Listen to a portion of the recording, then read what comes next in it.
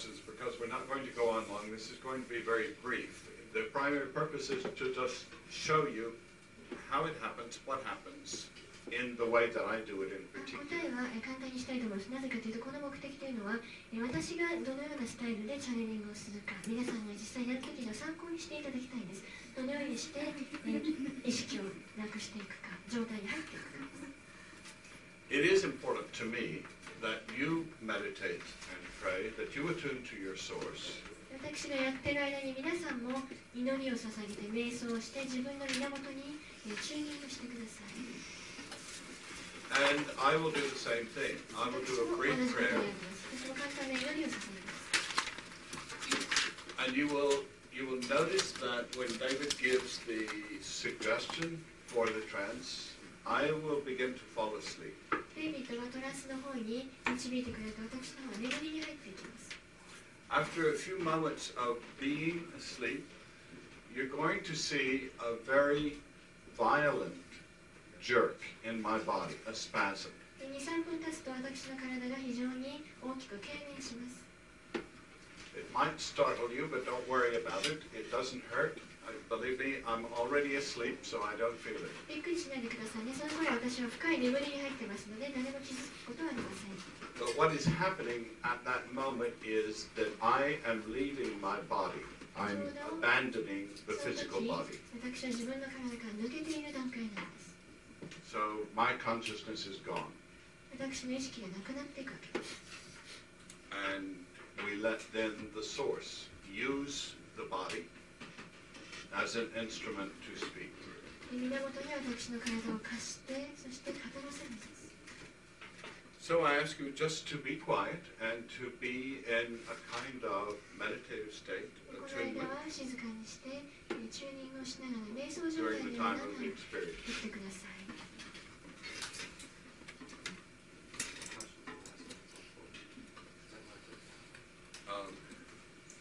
Just the ones that I circled. We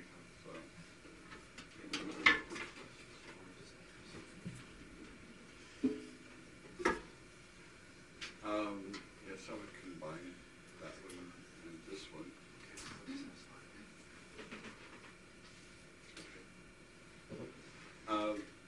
We're probably going to make this a very brief reading, but on the other hand, that is not exactly my choice. That's the choice of the source as it is coming through. But I doubt if it will be something that will take a very long time. How are we going to place the microphone? Ordinarily, when I'm doing a reading, I would not be in street clothes. I wear a robe. 私、普通リーディングをやるときは、こういう普通の洋服ではなくローブを着てるんですね、まとってるんです。A white robe, which is just part of 白いローブです。making the experience a very sacred experience. I use the same white robe every time. I use incense. いつも同じローブを着てお香を焚きます。聖なる経験を作り上げたいからです。I use the little altar figure of the Mother Mary. マリア様の祭壇を作ります。そこで祈ります。All of these things are to help me make this a sacred moment. 私にとって聖なる瞬間を作り上げるための準備なんです。So I suggest that you do the same thing. Allow yourself to feel that you're in the presence of the source of God. Be in 皆 the さんも同 presence じ of ことをや God. ってください。私と一緒に神と源の存在が共にいるんだということを感じながら一緒にいてください。Let me tell you one more thing that you may experience. You may experience hearing the answer to the question just before I say it. 私の聞く前に、私が答えを出す前に、その数分前に自分の頭の中で答えが聞こえるかもしれません。 Or before it's translated. 通訳される前に聞こえるかもしれません。 That's not unusual at all, and it should happen for you. You're channeling now. You listen to the source yourself. 皆さんが私と一緒にチャネリングをして、皆さんの源に尋ねているから答えがやってくるんです。You'll get the answers before I do. 私よりも早く答えが分かっちゃうかもしれません。 That very often happens for David. He often デイ gets ビッド the さんもよくそういう answers ことがあります。 before they are spoken. 語られる前に答知ってしまいます。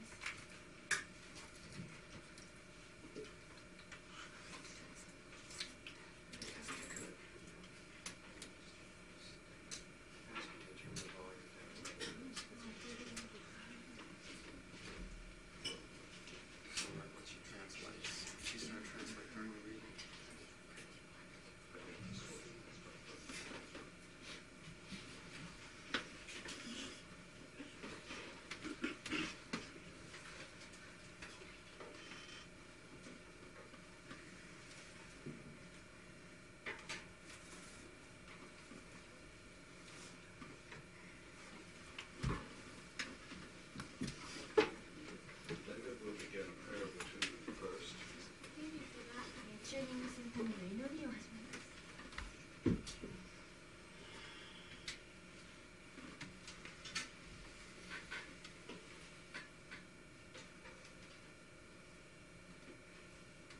Father, thank you for this opportunity to be here in this moment with this group of people. 今日はこのグループの人々と一緒にいる機会を与えてくださいましてありがとうございます。Quiet the atmosphere, make it still. この空気を静かに静寂なものにしてください。Quiet my own mind and purify my heart. 私のマインドを静かにして私のハートを浄化してください。 Help me to prepare for this opportunity that I might walk with you in this moment. あなたと共に歩む機会を与えてくれて一緒に歩めるように助けてください。アーメン。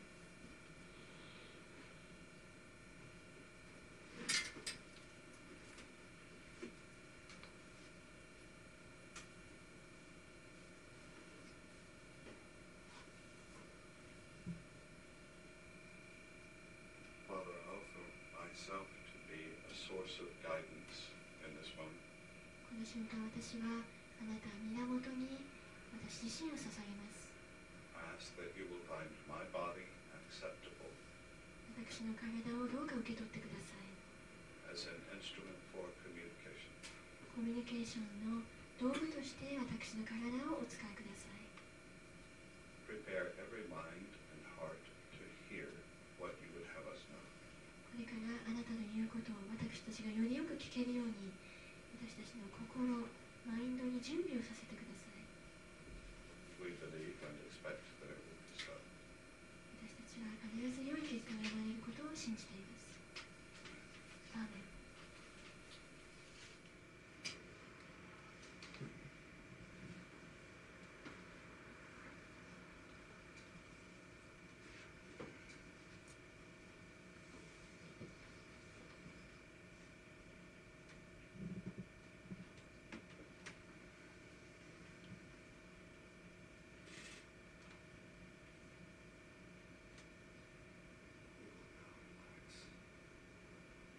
今あなたはリラックスします。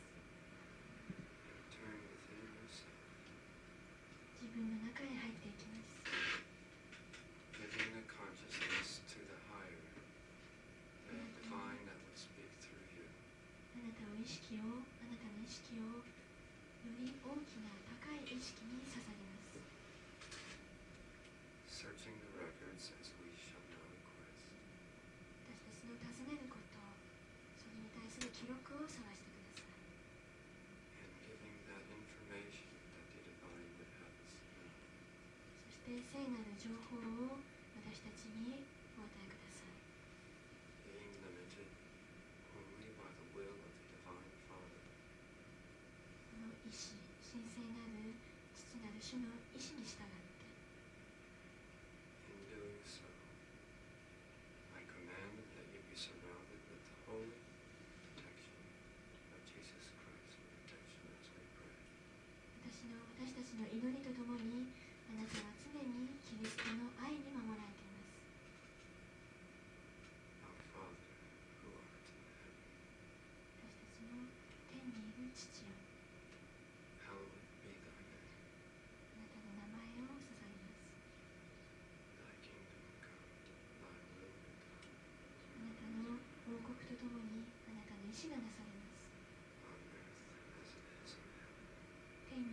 そして地においても Give us this day our daily bread.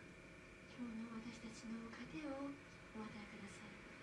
Forgive us our trespasses, 私たちの罪をお許しください。 as we forgive those who trespass against us. 私たちに対して過ちを犯した人を許します。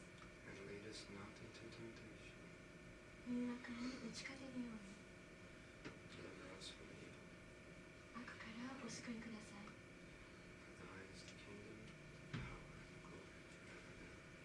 永遠の王国、力の中に、輝きの中に。 Amen. アーメン。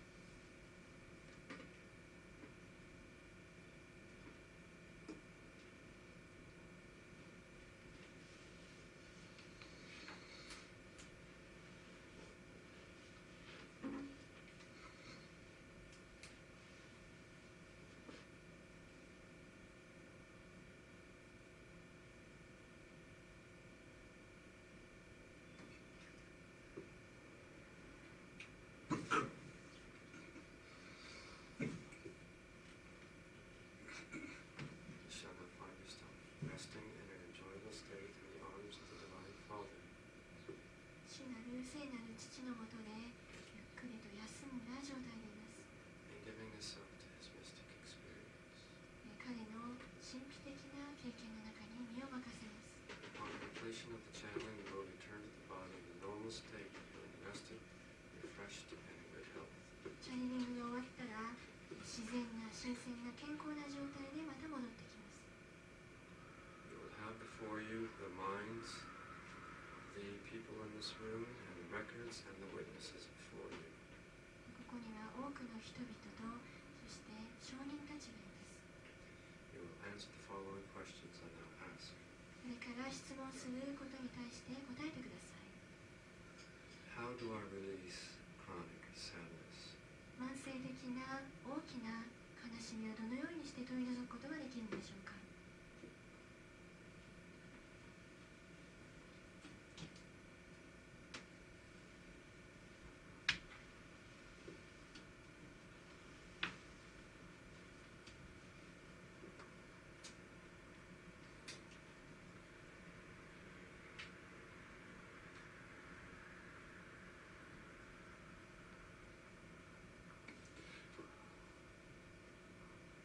Yes, we do have records and witnesses of each of those gathered here and the particular situation.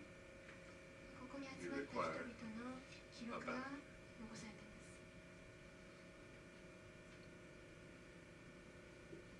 It would do well that you know 知ってほしいことがあります。 that life continues 人生は続くということ。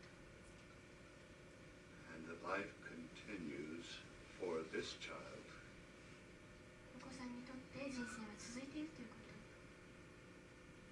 in a far better experience that would have occurred had she lived longer in your family upon the earth.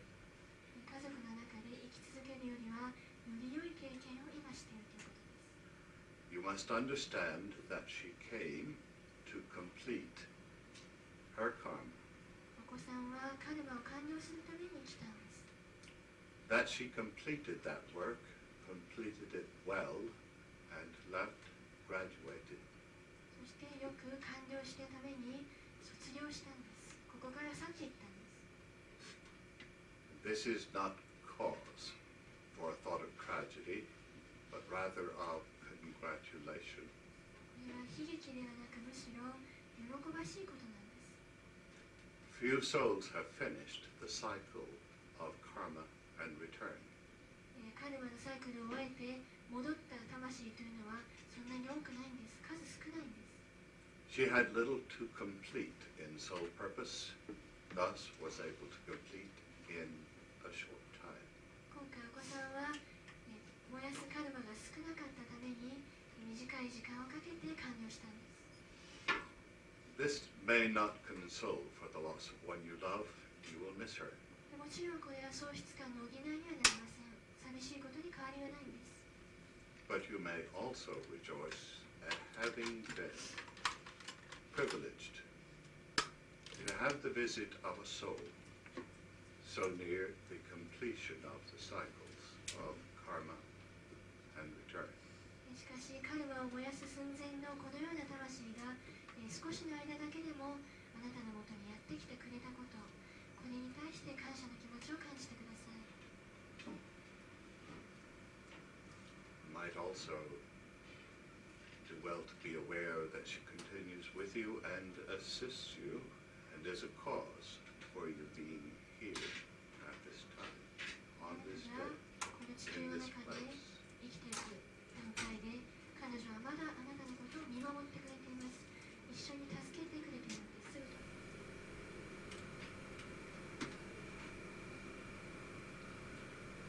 How do I concern myself with disease in others? Do I help them? Do I heal the disease?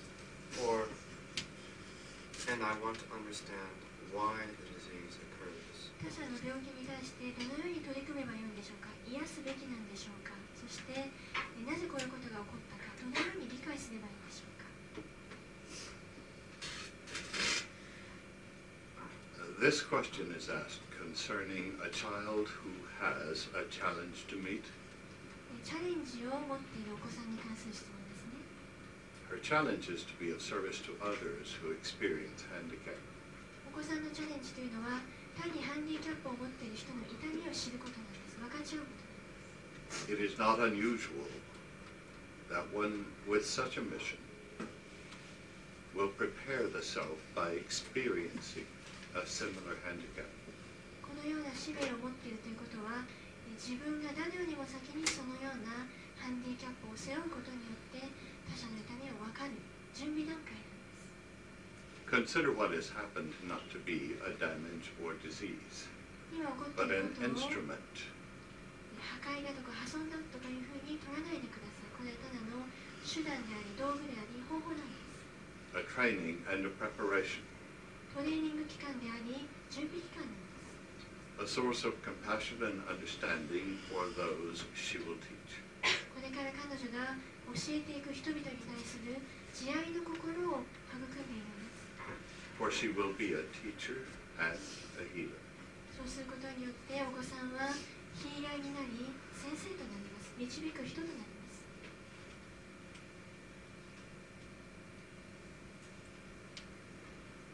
How do I learn to heal and to integrate others? 他の人の問題をどのようにして癒して統合していけばいいんでしょうか。 In the specific incident この具体的な例ですが、 in which this question is asked, この質問は非常に具体的なものです。 might do well to use these two techniques. これから述べる2つのテクニックを使ってください。 First, using the bed, you call the Bible sound for perfect relaxation. まず完全なリラックスの状態を保つためにバイブラサウンドと呼ばれているベッドを使うことで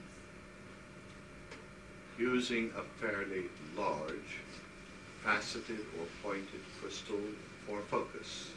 そしてフォーカスするためにかなり大きな先の尖ったクリスタルを使うことです。 At the point of the center, the key or cup. そうすることによって真ん中のところにエネルギーがやってきます。 The point of the dantian. ちょうど一番丹田のところです。 Acquire her cooperation, calling upon that portion of herself referred to as the inner self-helper. 相手に協力を求めてください。その人の中の内なる援助者が出てきてくれるように、プロセスを助けてくれるようにしてください。You can only assist, you cannot do it for her.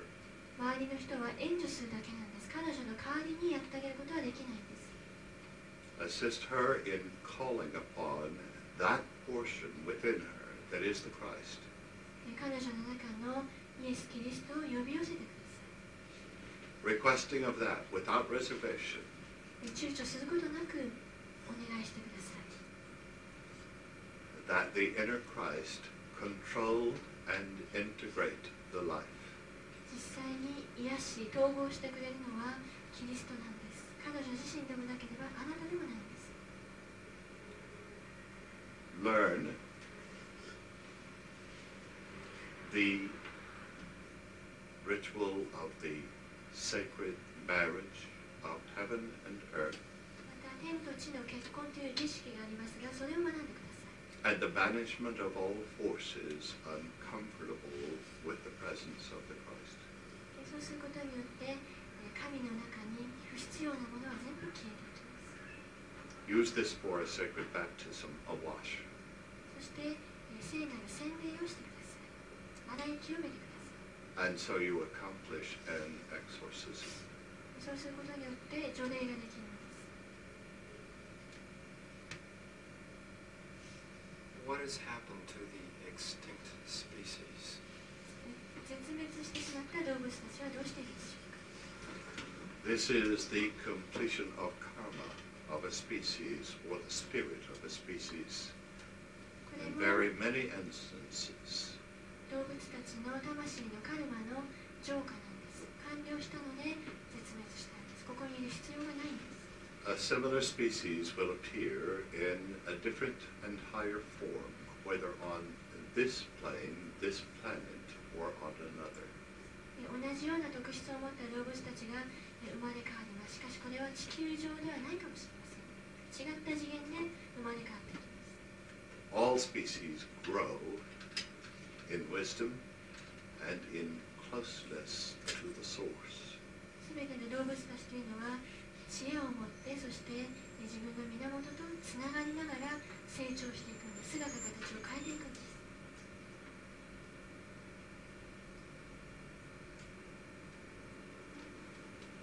What is the movement in the political and social affairs of the world, and what is the direction of Japan in this process? 世界情勢、そしてその流れの中で日本の果たす役割とは何でしょうか。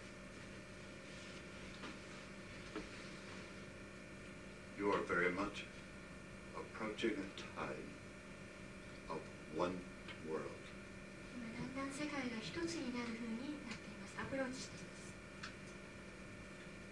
In which leaders, governments begin to realize interdependence.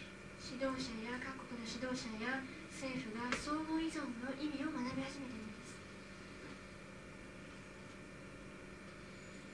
The overwhelming mass of humanity has begun to realize that war is far outdated, outmoded, unnecessary, accomplishes nothing. 人類の多くの人々が戦争はもう時代遅れであること、必要のないことであること、無駄な努力であることを学び始めています。 Allow the recent incidents in the Soviet Union 例えばロシアでの一件があります。 to reveal to you that the will of the people, even unarmed, 武器を持たなくても人民の意志があれば is effective in overcoming the desire of those who would express force and would imprison people. 人民の意志があれば武器を持った人に立っても立ち向かえること、克服することができることを証明しています。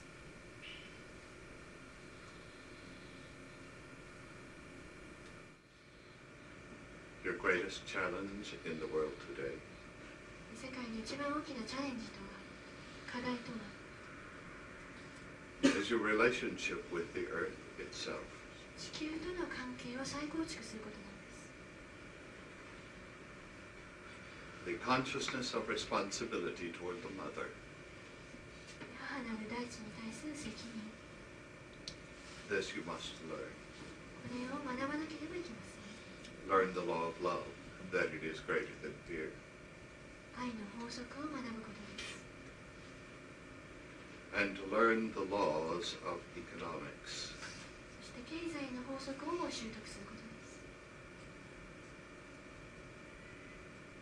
By this law, we refer to value for value exchange without artificial values being established for political purposes. 政治的な利害関係なしに物事の真の価値を見極めることです。 As this nation この国は creates an alliance or a common market in the East, 東洋において共通の市場を持つこと。 there is a building of great strength. そうすることによって力が増してきます。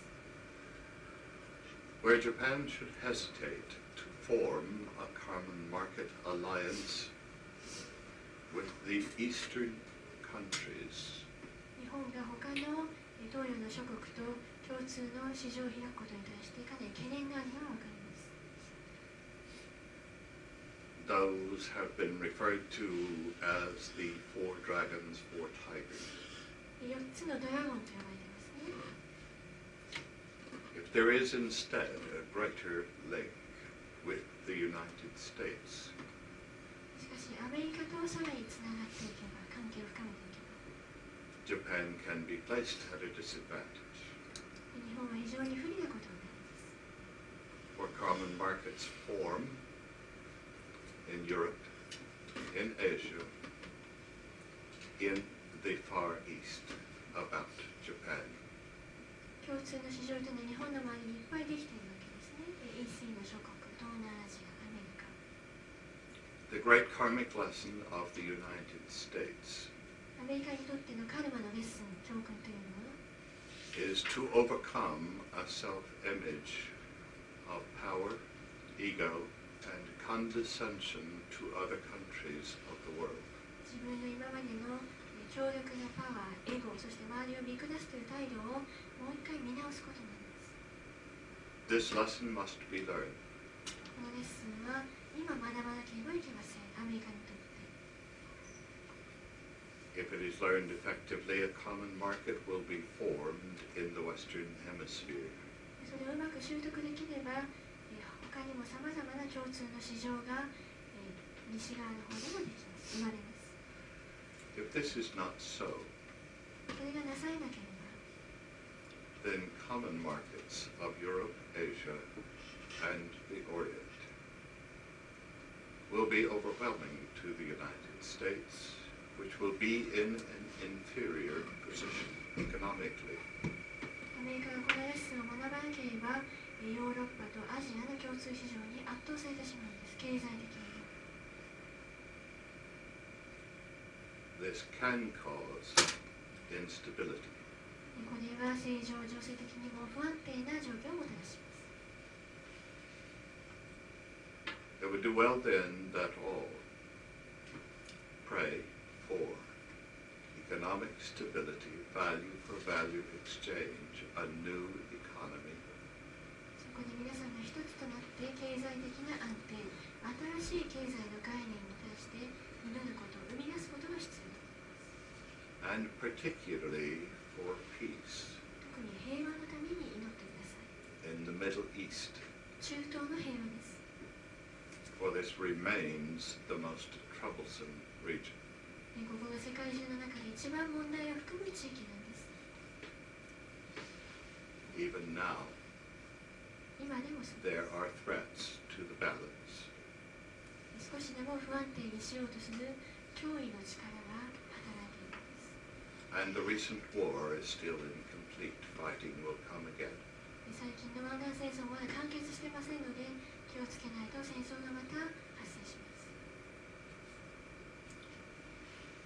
Prayer for peace, accomplished by confident individuals, powerful in prayer.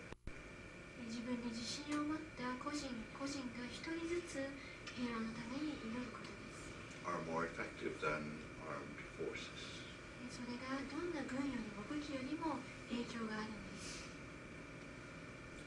That is only a small comment. We will give more further in another time of discourse. We will simply repeat. 今はこれだけです。また今度のチャンスがあったら長いお話をしたいと思います。Out of Japan will come a great light. もう一回言います。日本から大きな光が生まれます。A teacher and illuminator 世界を輝き出す師です。who will help in the initiation of the world. 世界のイニシエーション、通過儀礼を助けてくれる人です。The return of Christ. キリストのまた生まれ変われるように、再生できるように。Should come through the school of the prophets as is being established even at this time. 今この世界のアメリカの中で預言者の学校というものがありますが、そこが大きな役割を果たします。It is essential that there be established in earth today a school of the prophets. 地球の中で今とても必要とされているんです。A mystery school as great as any of the ancient schools.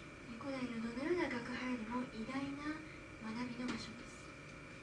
We have begun that work through this source and this channel. すでにこのチャンネル、この源を通してワークを始めています。As those come from Japan for such initiatory training, そして日本の方々がそのような儀式に参加していただくこと。so shall a light come from Japan to illumine the world. そのような人が増えるに従って、この日本の国から光が照らし出されるんです。世界に向けて。That is sufficient to this moment. We are through with the reading of these records. 今はこれで十分だと思います。この記録は今終わりです。